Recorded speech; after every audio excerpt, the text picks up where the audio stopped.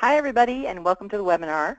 Today's presentation is Eat Better at School, Creating a Healthier School Food Culture. My name is Carol Muller and I am the State Director of Action for Healthy Kids in Colorado, and I will be one of your presenters today.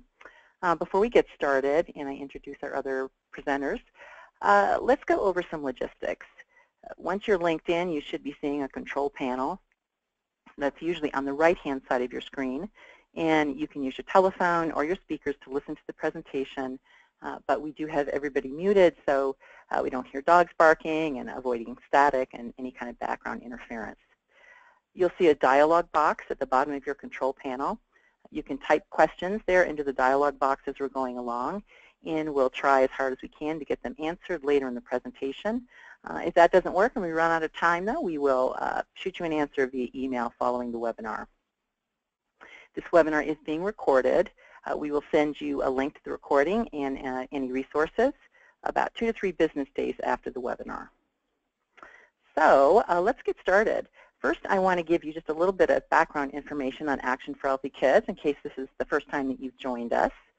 We are a national nonprofit. We fight childhood obesity, undernourishment, and physical inactivity by helping schools become healthier places.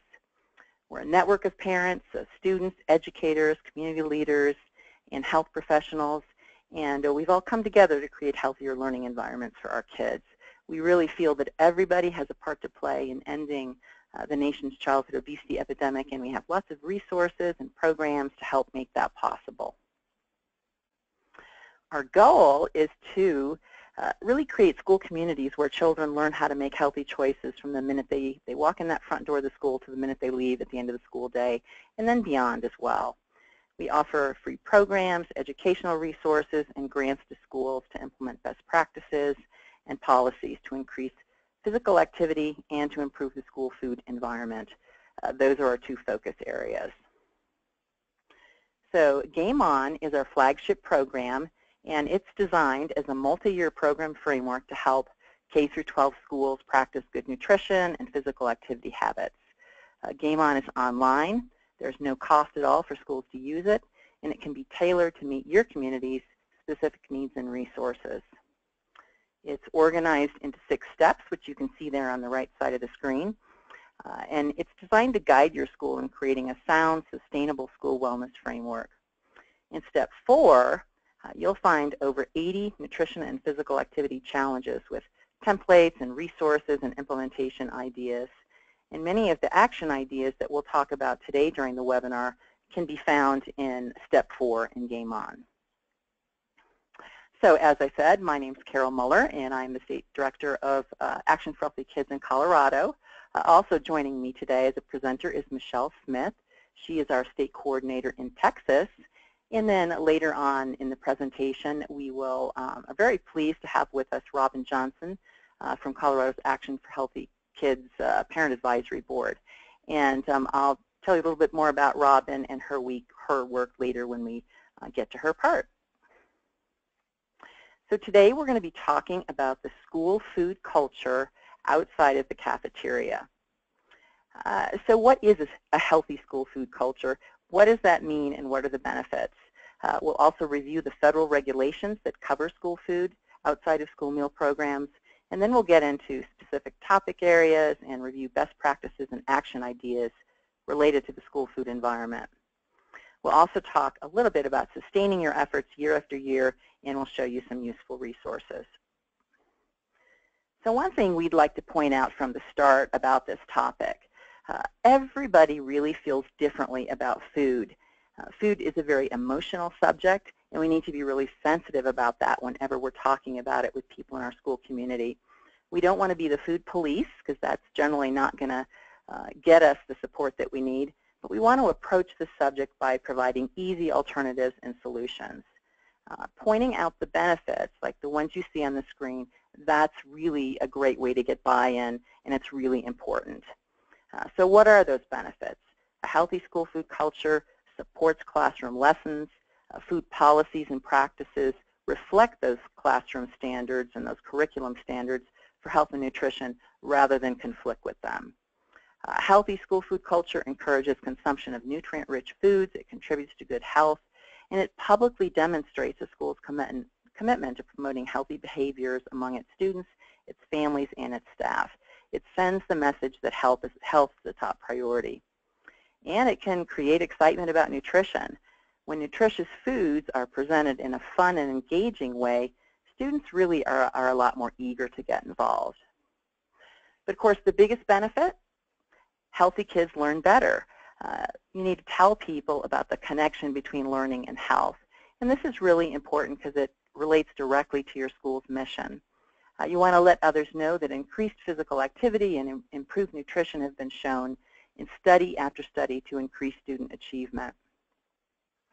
We have a great resource at Action for Healthy Kids. It's called the Learning Connection, and this can help you to make the connection between physical activity, healthy eating, and learning. It's a special report. It's easy to read. It summarizes the most recent research proving that healthy kids are better learners. So we encourage you to download that and share it with your school community. So the school food culture really does go way beyond the cafeteria. It's in the classroom, it's at school events, even in the front office. It includes fundraisers and food sales, birthdays and other classroom celebrations, and school-wide family events. It includes snack programs and how we reward our students. Access to drinking water is another area, and it also includes activities that educate students and families and that promote good nutrition. So we can't cover all of these things comprehensively in this webinar, but we will give you a foundation and some resources you can use to find out more information. So working on the school food culture outside of the cafeteria can really reap benefits in the cafeteria too. We've heard a lot of cafeteria managers and food service directors remark that parents and other school staff complain about school meals, but what are they bringing into the classroom? They may be bringing food into the classroom and for school events that are a lot less healthy than what you find in the lunchroom. So whether you're a teacher, a student, or a parent, you'll really have a stronger platform to stand on if you're taking responsibility for those areas that you can control or influence. One way to get started is to take a look around your school. Is your school environment consistent with what your children are learning in class? So we're going to review some common school customs and the messages that these might be sending to our students. Does your school reward students in a healthy way with certificates, small toys, or extra recess time? Or do you use fast food coupons, popsicles, and candy? So look at this example. Fitness winners are rewarded with a donut party. What kind of message are those student athletes receiving? Oh, come on, it's just a mint. Now, I have heard that countless times, and I bet you have too. Over the course of the school year, that adds up to over 3 cups of additional sugar and 3,600 extra calories. And we know it's never just 1 mint a day. Kids get candy everywhere they go these days. So let's talk about school celebrations. In class, students learn about nutrition, healthy eating, and the importance of moderation. But then in some classrooms, they might eat birthday treats over 25 times each year in addition to their holiday parties. A study revealed that kids can eat as many as 1/3 of all the calories they need in a day at a typical half-hour birthday party. And what about fundraisers? They support sports, music, art, technology, and lots of really important school activities. But what are they promoting? So look at these examples on the slide. School fundraisers can promote healthy living, or they can do just the opposite. And then what about your family events? Here are some common themes. You've got your school carnival, donuts with dads, muffins with mom. I'm guessing some of these look familiar to you. So how are kids really going to know what we value when we say one thing in the classroom and then we're creating a different type of school food environment? These messages really can be kind of confusing for our kids. So a healthy school food culture is one in which policies and practices consistently make the healthy choice the easy and desirable one, including outside the school day and during special events. It's where staff and parent volunteers role model healthy eating habits, and it's where students receive those consistent messages about healthy eating across all aspects of the school. So let's move to regulations. How is the school food culture regulated. The Healthy Hunger-Free Kids Act of 2010 was a major step forward in our nation's effort to provide all children with healthy food in school. It created stricter rules for the nutritional quality of meals served through school lunch programs and school breakfast programs, and it also authorized the U.S. Department of Agriculture to set national nutritional standards for all foods sold on campus throughout the school day outside of those meal programs. And that includes vending machines, a la carte lines in the cafeteria, school stores, and fundraisers. Sometimes you'll hear these types of things called competitive foods because they compete with school meals for student dollars. So the new rules that were created by USDA were referred to as Smart Snacks in School, or the Smart Snacks in School rule. They went into effect during the school year 2014-15, although they weren't actually finalized until July of this year. And it's not clear if they will remain intact as is because Congress hasn't yet, Congress hasn't yet reauthorized any of those child nutrition programs. They were due for reauthorization in 2015, but they continue to be discussed by policymakers, and that may be ongoing for a while. So until they're actually reauthorized, though, the standards do remain in effect as they were finalized just this past summer. So what do they cover? Smart Snacks cover all foods and beverages sold to students on the school campus outside of breakfast and lunch, and they cover things sold the entire school day, and that is defined as midnight before to 30 minutes after the end of the school day. They don't cover foods that are served or shared, like celebrations or rewards, classroom snacks, that type of thing. They don't cover fundraisers that are intended, where the food is not intended to be consumed right away, like butter braids, cookie dough, that type of thing, where they intended to be consumed at home. They also don't cover evening, weekend, or community events. Concessions at evening or weekend athletic events, for example, would not be covered. So foods and beverages sold as fundraisers during the school day that are intended to be eaten right on the spot, so these are definitely subject to the Smart Snacks nutrition standards. Now, state agencies can set a number of infrequent food or beverage fundraisers that are exempt from these standards if they choose. And the idea behind this was that it would allow schools to keep a limited number of traditional events that they've had around for a while that they consider to be an important part of their culture. So as I said, different states, Department of Education will determine how many exemptions they're going to allow for their school. For example, Colorado allows 3 exempt fundraisers per school year, per school building. And note that there aren't any limits at all on foods and beverages sold as fundraisers that meet the standards.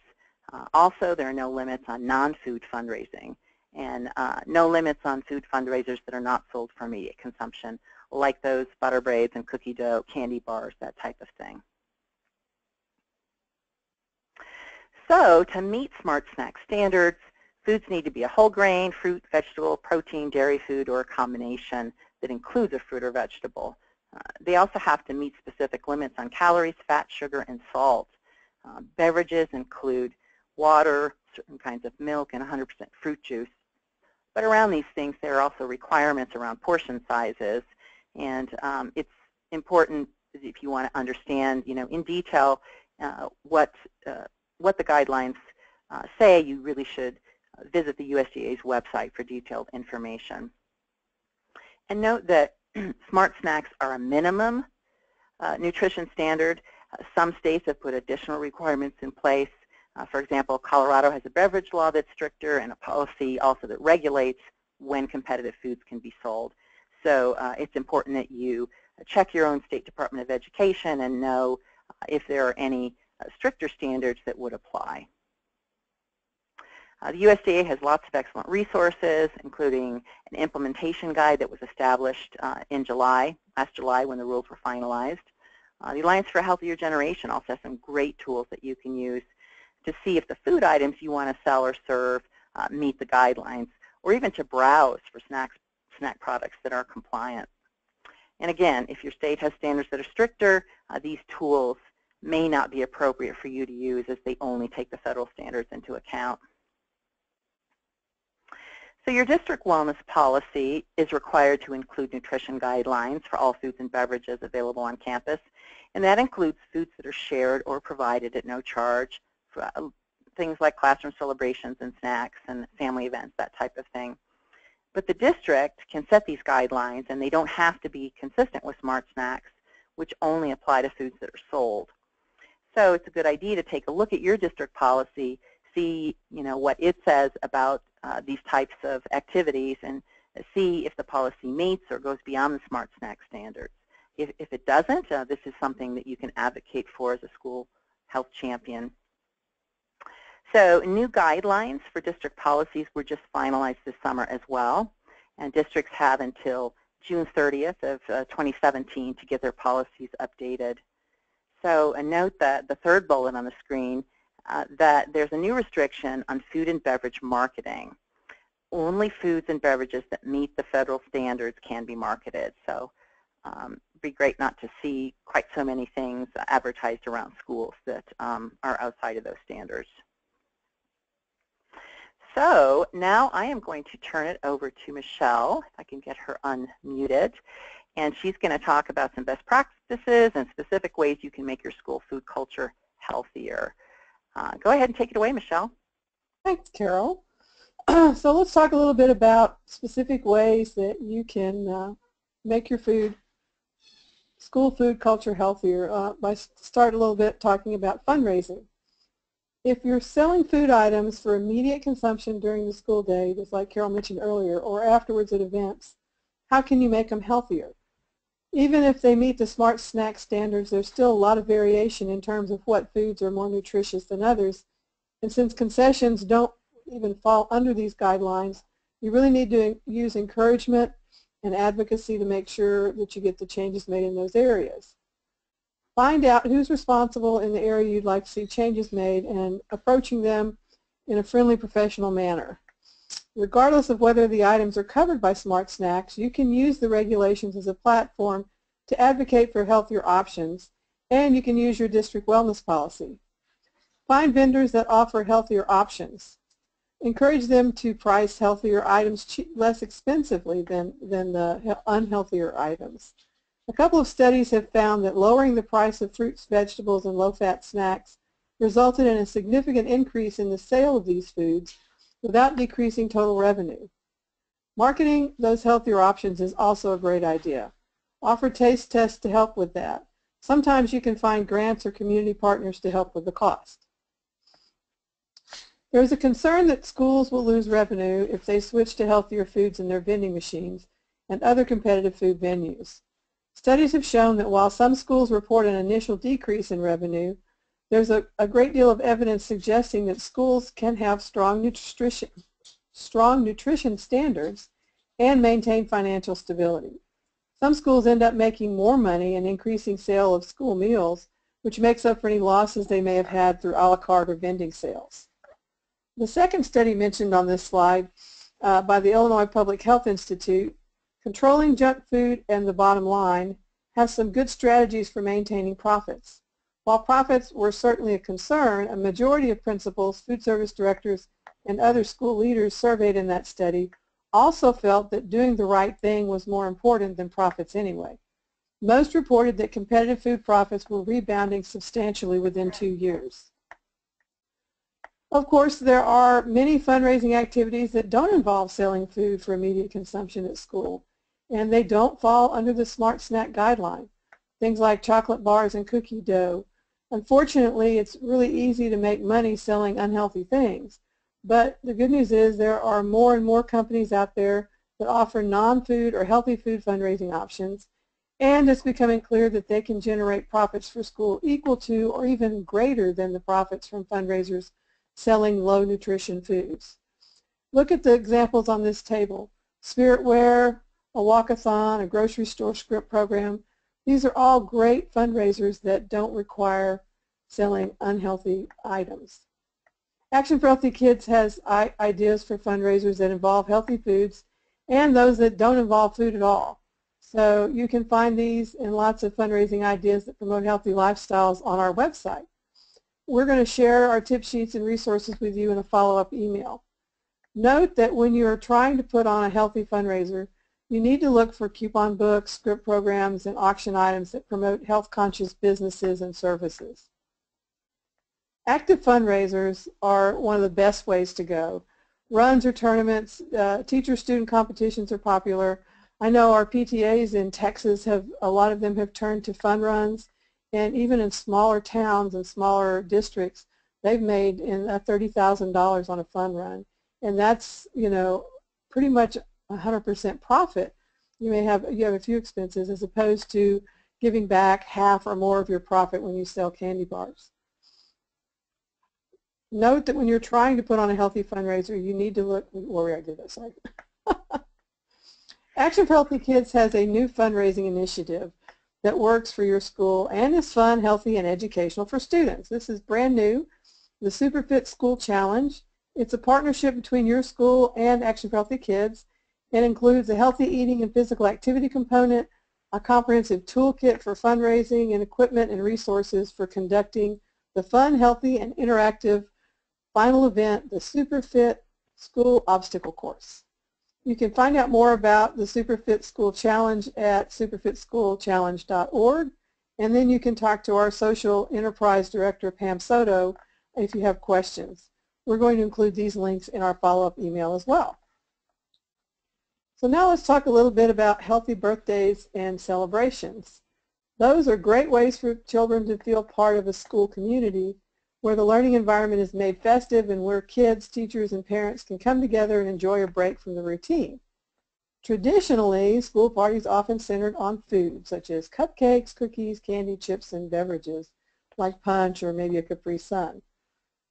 These foods in moderation are fine as part of a healthy, well-balanced diet, but these unhealthy choices have almost become a daily norm in the classroom rather than exception.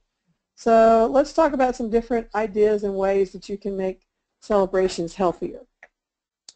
For birthdays, there are lots of things you can do to make a birthday child feel special without serving unhealthy treats. Being the teacher's helper makes a lot of kids feel really special. And having special activity time with an adult are good ideas. Let the birthday child choose a game or activity for the class. If parents want to bring something for their kid's birthday, ask them to donate a favorite book to the classroom library instead of bringing treats. If that's not economically feasible for the families, have the birthday child pick a book from the classroom library for the teacher to read to the class. You can ask your individual teachers to establish birthday guidelines, or you can have your school principal work on guidelines and get with your PTA or your campus site-based council to talk about what they'd like to see.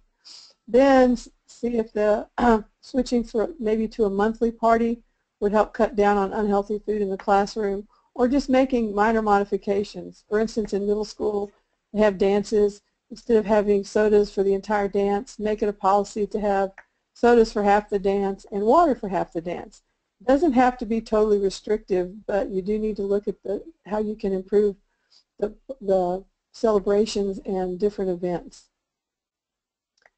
For holiday parties and other celebrations, you could possibly give the students extra recess time instead of a party. Or you can have a dance party and invite the principal and the other school staff. Get students involved in planning and preparation for these celebrations and let them make the decorations and favors and choose the games. Organize a special community service project instead of a party. Kids like adventure, so don't be afraid to try something new. Think a little bit outside the box.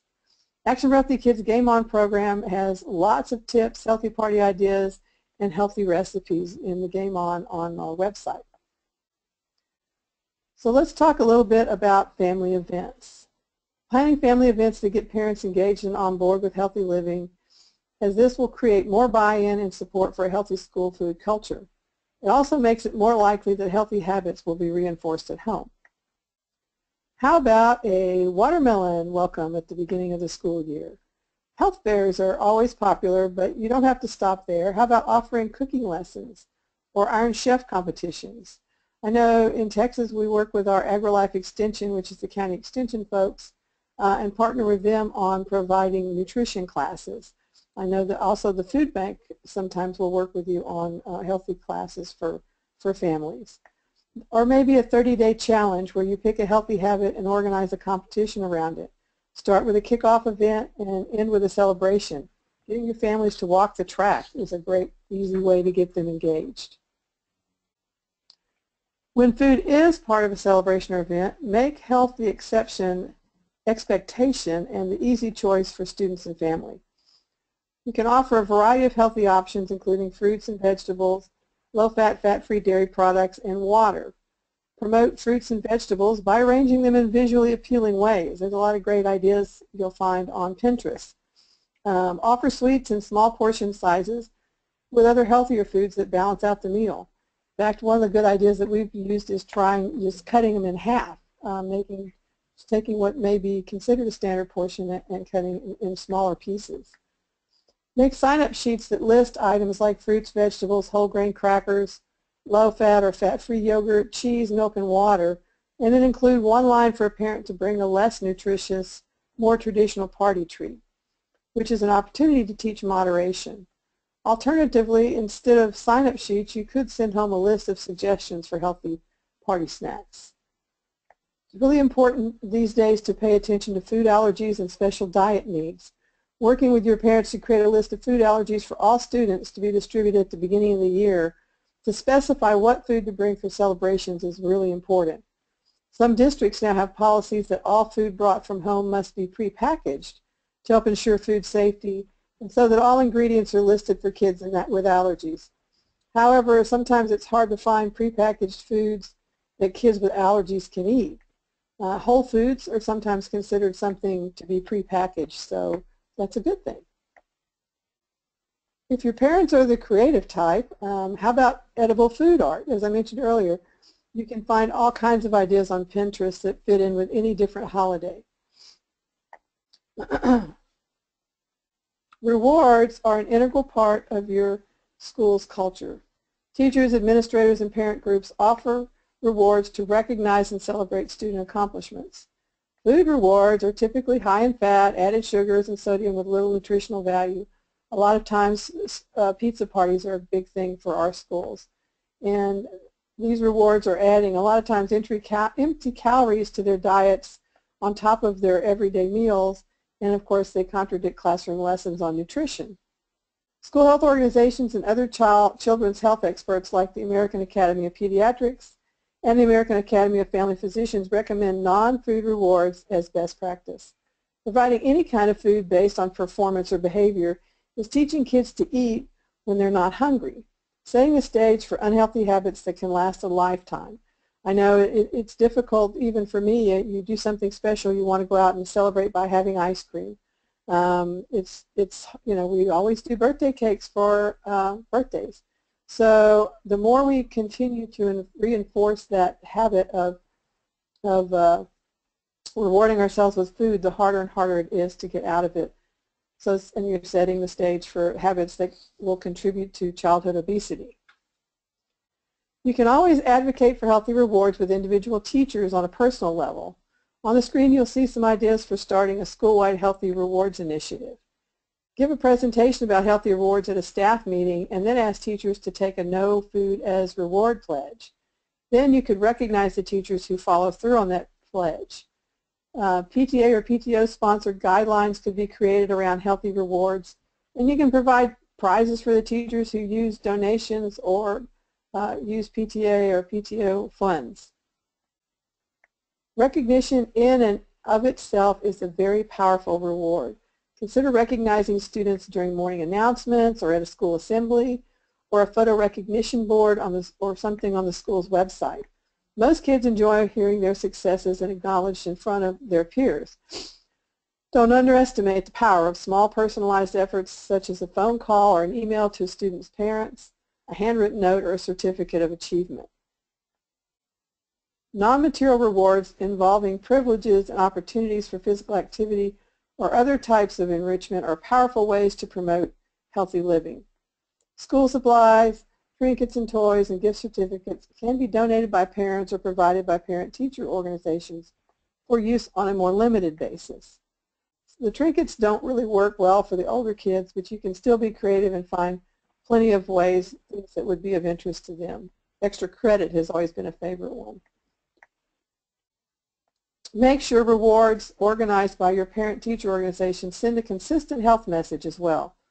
Look at this typical PTO calendar. What message does this send?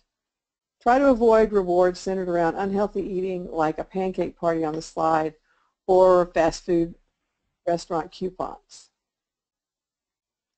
So let's talk a little bit about healthy snacks and access to drinking water. Many kids bring snacks to school, and sometimes school programs, school staff, or other parents provide snacks for students to share. Children need snacks to keep their bodies and minds going, and as much as 30% of kids' daily calories can come from those snacks. If they're eating processed grain-based snack food, like many of the popular options available, 2/3 of those calories may be coming from added sugar. Eating well-balanced, nutrient-rich snacks throughout the school day can help ensure that kids don't get hungry between meals, which can lead to overeating and when meal times arrive. Making school snacks as nutritious as possible is important for student performance and the development of healthy eating habits. We recommend 3 strategies for healthy snacks. First strategy, model healthy snacking is one thing you can do. Why not ask teachers to make a point of eating healthy snacks and drinking healthy beverages in front of the kids? Encourage them to talk to kids about how they feel better, stronger, and smarter when eating this way. The same goes for parent volunteers working at the school. See if the school can put a big fruit bowl instead of candy in the front office, available for staff, students, and parents to help themselves. Brainstorm ways to keep it full, maybe donations from your local grocery store, PTO funds, have families bring in donations. This small effort can send a really strong message to anyone entering the office that this is a school that values healthy eating. Strategy number 2 is to promote healthy snacking. There are many ways to do this, from hanging up colorful posters around these themes and promoting them in your newsletter, on your website, and on flyers you send home. There's a variety of material available for promoting these messages. A lot can come from USDA's My Plate website. You can use their icon, which is recognized in their messaging. You can promote eating a rainbow message, which encourages eating natural foods that come in a variety of colors. The Go Slow, Eat Woe slogan, Go foods being those that you can eat anytime, slow foods that those that should be eaten less often, and woe foods should be eaten only once in a while or on special occasions. Getting your cafeteria to use these type of markers in the cafeteria line is even helpful. In addition to messaging, see if you can conduct periodic taste tests on healthy snack items in the classroom, in the cafeteria, or elsewhere. Children try something and like it, and then they're going to be more likely to ask their parents if they can have it at home. Volunteer to make a classroom chart that tracks when kids bring fresh fruits and vegetables for a snack. Consider offering a non-food reward when students reach certain milestones. Elementary schools love stickers. Rewarding kids with a sticker when they eat healthy is just a simple, easy way of promoting eating healthy. Depends on your, depending on your school population, be sure to be sensitive if you take this approach, as some families may or not be able to afford daily fresh fruits and vegetables. Come up with ideas for promoting healthy snacks as part of your initiative. Some families might be willing to provide extra snacks for kids who can't bring them. Perhaps the PTA or PTO has funds they'd be willing to contribute. Don't hesitate to seek community partners and funding opportunities that could help your school provide healthy snacks. For example, perhaps the school can partner with a local grocery store that would be willing to donate fruits and vegetables. If your school has a high free and reduced lunch population, it may be easier to set up these different types of partnerships. Access to drinking water. Schools that participate in National School Meal Program are required to make free water available to students during meal times, and schools should use a variety of strategies to ensure that students have access to free drinking water throughout the school day. Ensuring that water fountain and dispensers are accessible, clean, and properly maintained. Allowing students to have water bottles in class or to go to the water fountain if they need a drink of water. One of the things our PTAs purchased, things that go on top of existing water fountains that turn them into water filling stations, and then they did a contest and gave away water bottles to all the students. So there's a lot of different ways you can encourage drinking water. Just be sure and advocate for these if they're not already being followed, and make sure that your school does have working water fountains. Nutrition education and promotion can take place across the school, formally and informally, inside and outside of the classroom, in the cafeteria, all around the school, and at school events. Everything involved that we've talked about already is part and parcel of nutrition education. Parents can play a very important role in promotion of nutrition at school by coordinating school committees, student committees, hosting assemblies, doing workshops and family events around nutrition, and promoting nutrition through signage, newsletters, and taste tests. School gardens are a particularly powerful teaching tool. It's really valuable for children to gain hands-on experience learning about real healthy food. Plus, kids are often more willing to try new foods when they grow the food themselves. Integrating school garden curriculum into classroom activities and young farmers markets makes school gardening even more educational and sustainable. I know in Austin that our district recommends that each school from elementary through high school have a school garden. Many of our schools provide fruits and vegetables for the cafeteria. Some of them have their own farmers markets. Many of them send food home on the weekends with families, so school gardens can be incredible teaching tools. Farm to School is about establishing relationships between local farmer and school children with the objectives of improving student nutrition, providing agriculture, health, and nutrition education opportunities, and supporting local and regional farmers. Our Department of Agriculture in Texas have declared Fridays Farm Fresh Fridays and encourage all schools to purchase local fresh fruits and vegetables from local farmers for Fridays specifically, so that it's, and it eventually hopefully incorporate more and more farm to school. So now I'm going to turn this back to Carol, and I think she's going to talk about sustainability. Carol? Yes, thank you so much, Michelle. Lots of wonderful ideas. We really appreciate it. So let's talk about sustainability, and then I would like to share some Action for Healthy Kids resources before we turn it over to our guest speaker, Robin. All right, so when we implement school wellness initiatives, we really are trying to create lasting lifestyle changes, not one-off projects that definitely might have some short-term value, but they don't last. They don't have a lasting impact. And this is really important when you consider all the time that your team is putting in, both volunteers and staff. It's also important when you're trying to find funding for your projects. Funders don't want to invest in short-term impacts. So as Healthy School Champions, we should really be considering our own investment of time and resources in that same way. So include sustainability measures in your action plan when you're starting one of these initiatives. Implement projects that provide ongoing opportunities for kids to eat right and be active. Community involvement is also really important. In fact, it's critical. Promote your initiatives and communicate your progress to the community in a variety of ways. And implementing projects isn't enough. You need to incorporate those best practices into school policies and guidelines. And you can also think about integrating health and wellness into your school improvement plan. So you can use a program like Game On, as we've talked about before. It can really help you with sustainability because it creates an ongoing framework for all of your wellness activities and can be engaging for your students. Now, one of Game On's goals is to help your school meet the criteria to get recognized as a health-promoting school through the USDA's Healthier U.S. School Challenge Smarter Lunchroom Certification Program.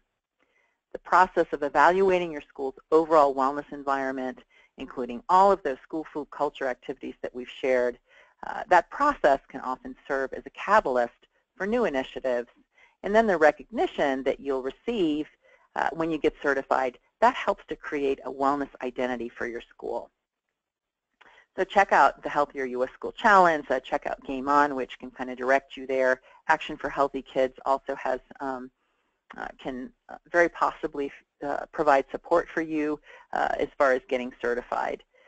Check on our website and look at the state coordinator in your state, and if you're interested in learning more about that. There might be other recognition programs in your state or region as well. Sometimes they come with financial incentives, so they're worth checking out too. Also wanted to point out our Wellness Wednesday webinar series, which takes place the second Wednesday of each month. Each of these is a short 30-minute webinar, and it showcases the best practice from our Game On program. And all of these webinars are recorded, so if you missed any of them, or you can't attend the live session, you can go back and listen to them later at your convenience. And I want to talk about Every Kid Healthy Week. Every Kid Healthy Week is a national annual celebration of schools' wellness achievements, and it takes place the last week of April each year. Schools are invited to host an event during Every Kid Healthy Week or at any time in April. It doesn't have to be during that last week. You consider making your field day or other school-wide event health-focused, or you can create a new event to celebrate.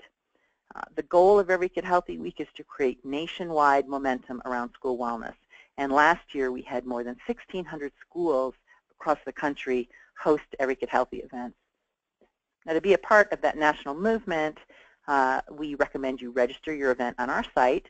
That helps to bring momentum, and it gets your school on the Every Kid Healthy map. Now, it's my pleasure, and I better unmute her. It's my pleasure to introduce our guest speaker, Robin Johnson.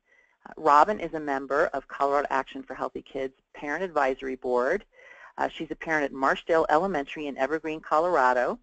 And Robin founded Marshdale's Health and Wellness Committee in 2014.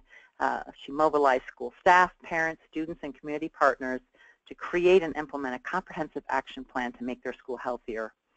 On the screen, you can see a sample of the initiatives that she helped launch.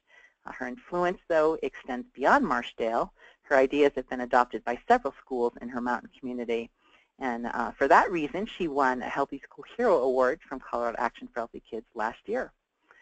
Professionally, Robin is a holistic health coach and nutrition educator. She teaches Exploring Foods Together to preschoolers and after-school cooking classes to 2nd through 5th graders.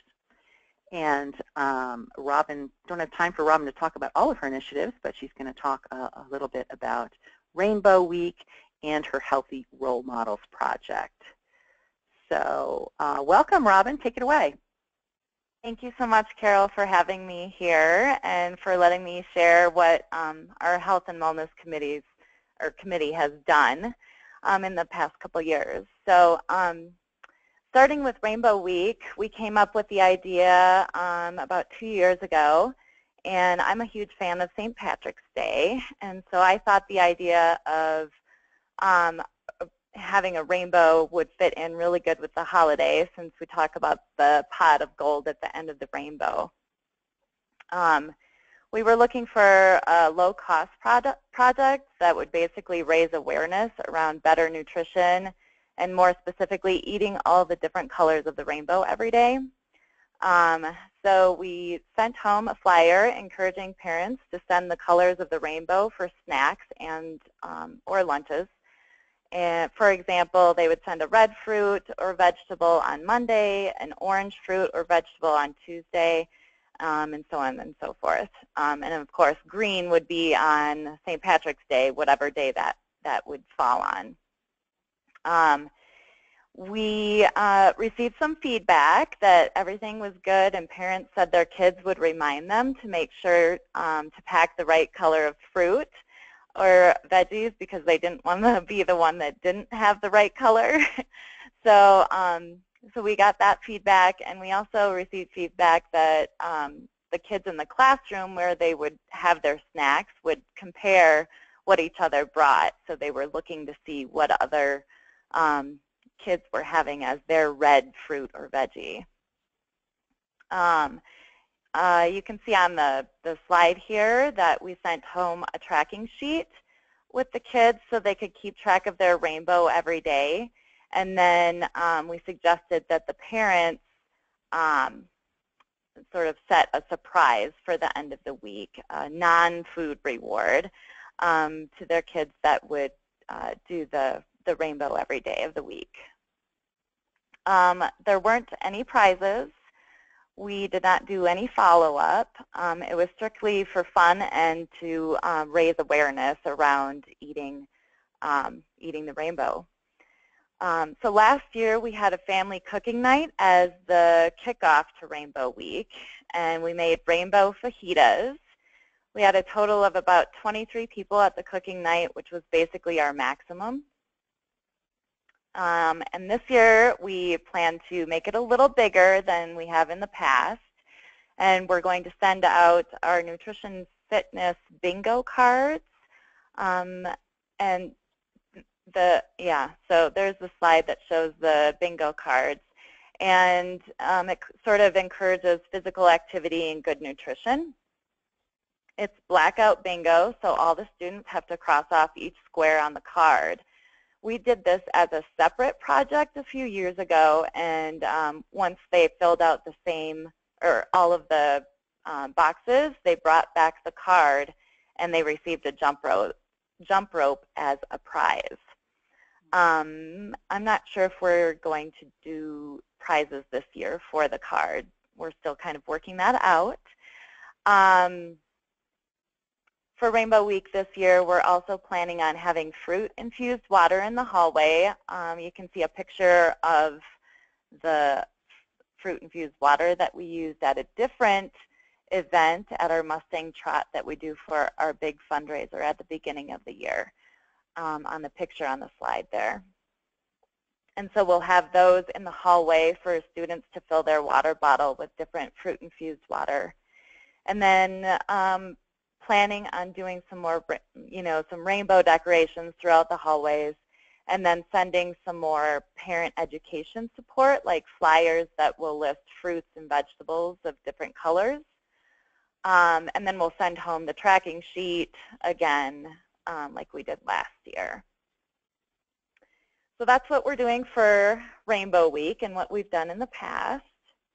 And another low-cost project that we did to raise awareness around health and wellness was our Healthy Role Models project. We sent out a questionnaire to the teachers and staff asking them like 3 simple questions. Number 1 was, what's your favorite way to exercise? Number 2 was, what's your favorite healthy food? And number 3 was, what's your favorite way to relax? And then we made posters with each of the teachers' responses. And some of the teachers included pictures of them being active or outside or reading a book or whatever. And then we hung them on a display in the hallway. And that way parents and students and even other teachers could read them and sort of get inspired to try some new foods or try a different activity. It was a really easy and low-cost way to spotlight taking care of your body by eating healthy food, exercising, and managing stress. So those are a couple of the projects that we've done at our school. Carol, do you have anything else? Did I miss anything?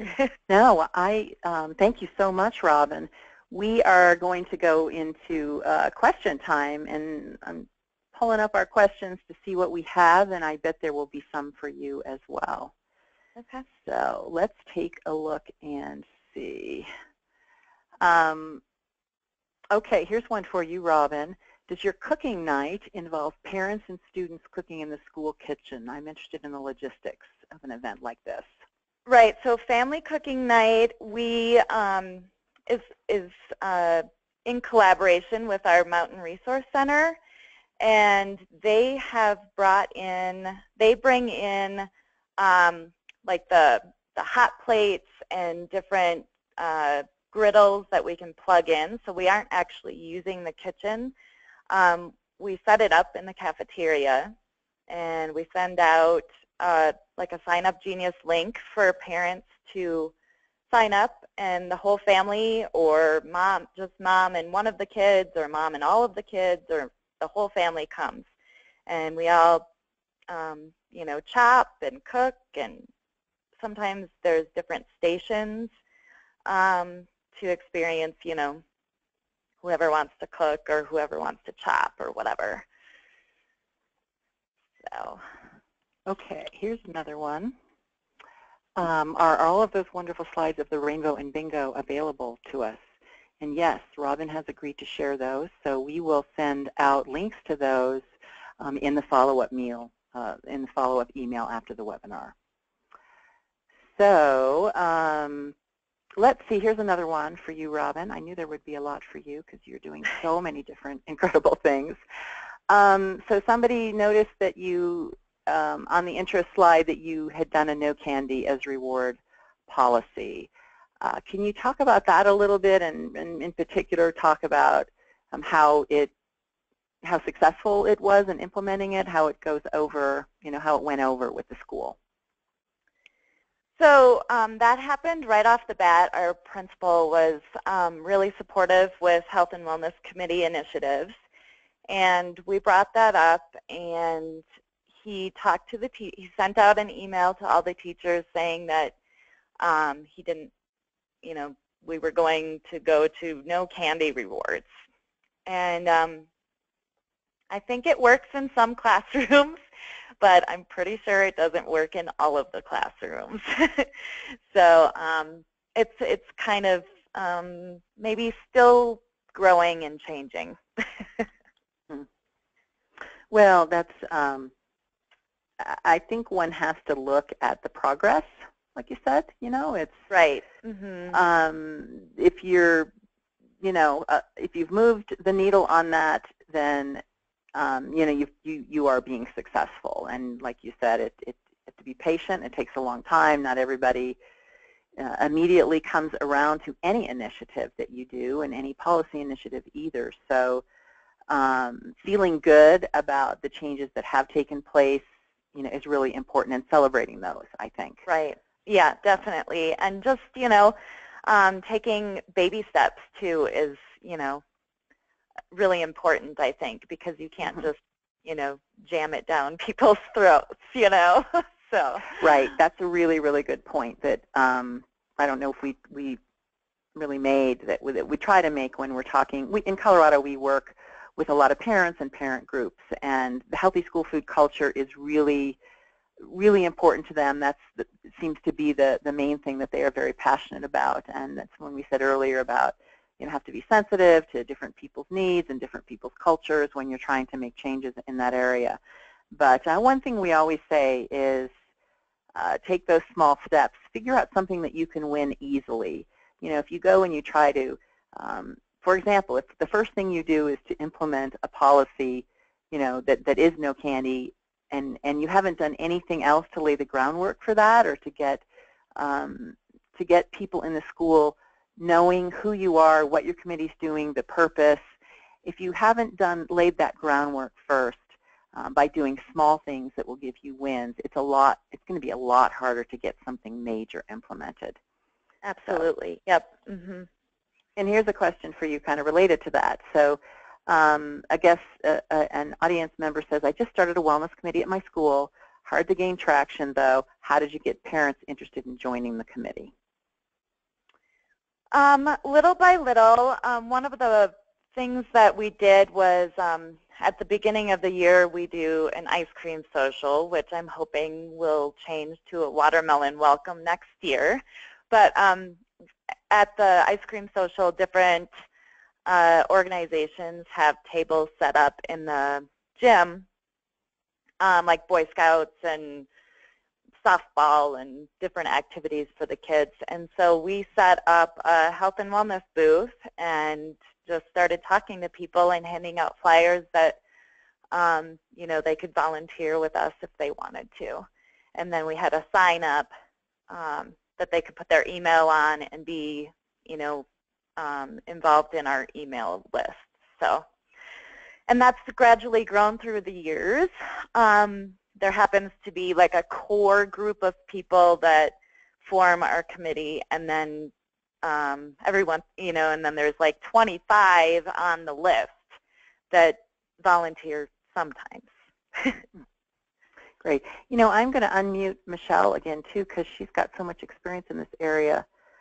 If you have anything to add to any of these questions, Michelle, just jump right in, if she's still there. So I also just want to point out that if you are just starting a committee, look around and see there may be other initiatives going on that parents are involved in that they don't, that they're not even really thinking, they're doing in isolation, that they're not even thinking of as being part of a greater committee. There might be somebody doing something related to a running club or leading an after-school yoga class. There might be parents that are working on healthy classroom parties in a different grade level than yours, and that may not even be thinking about starting a committee. But if you can find these individuals that are committed and start working together, you can put it to them that really everybody's initiative will have more power if you're working together under an umbrella like your wellness committee or using a program like Game On, something like that. Mm-hmm. And one of the things that also, can I add one more little bit? Sure. One of the things that also helped when I started my committee was that I met with the president of our PTA and got her on board first, and she was actually part of the Health and Wellness Committee as well. So that helps a lot too. Mm-hmm. All right, let's see. Here's a good question for anyone. How do you motivate private schools to create a healthy school food culture when there are no state or federal mandates? So I will speak to that a little bit, and then anybody else can add. So if the private school is not participating in the National School Meal Programs, then they don't have those, then they are not under the Smart Snacks regulations. And so that means that one has to go back to those old advocacy and encouragement skills and talk to your school leaders, talk to your school board if you have one, talk to other parents and find as many parents as you possibly can to advocate with you, because there's definitely power when you're in a group. And go back to those things we talked about in the beginning and how the link, certainly the learning connection, the link between physical activity, nutrition, and learning. I mean, your school, the goal of your school's mission is going to be to get student performance up to the maximum that it possibly can be, and to have students reach their full potential. These healthy school food culture directly impacts that, and so look at some of those tools that you can find to share with your school leaders. And like I said, it's likely there are other parents. You may not know them, but it's likely there are other parents that feel the same way you do. So if you can find them, that's a start. And also you can look outside of your school and look at community resources, community partners. There are nonprofits like Action for Healthy Kids. There may be some in your area that are also working on this. Your health department, your Department of Education, Office of School Nutrition, all can be able to tell you about programs that might be happening in your area. Anybody else, Robin or Michelle, have anything to add to that? Well, sometimes if you can do like a parent survey, if the school will let you send out a link and ask the parents, what are their major concerns around school nutrition or around physical activity in the school, and then ask them if they'd be interested in working on, and then do a list of a school garden or a fun run or a taste testing opportunity, and give them some options. And then also, if you can let them know, these are not time-intensive things. Parents are more and more busy, and just identifying ways that they can participate, or letting them know that you're not asking them to volunteer to do something that's going to take 50 hours. And you'll, but you are interested in doing something that would improve the school nutrition environment. Mm-hmm. Great. Well, thank you, Michelle and Robin. Thank you both so much for joining us and for your expertise. A couple more quick things that I just wanted to point out that were questions. Somebody asked if all district wellness policies must be completed by June. That's yes. They all must be updated to incorporate the new rules that were finalized last summer. That all has to happen by this June. I mean, and if your policy already has all of those rules in it, then nothing would need to change, but they just all have to be compliant with the new rules by the end of June. And then will we get the slides post-session? We don't actually send out the slides, but we do send out lots of handouts and tip sheets in all of these areas, and any of the resources that we mentioned or links that we provided will also be in the follow-up email. So that said, I want to thank you all very much. I want to direct you to our website. We have lots of social media channels and lots of places where you can get tons of ideas on all of these topics. That concludes the webinar today. We'll send out the follow-up email in 2 to 3 days. And really like to thank not just Michelle and Robin again, but also all of our listeners for all of the things that you're doing every day to ensure that all kids in your school community are healthy, active, and ready to learn. Again, thank you so much, and I hope the rest of your day is great.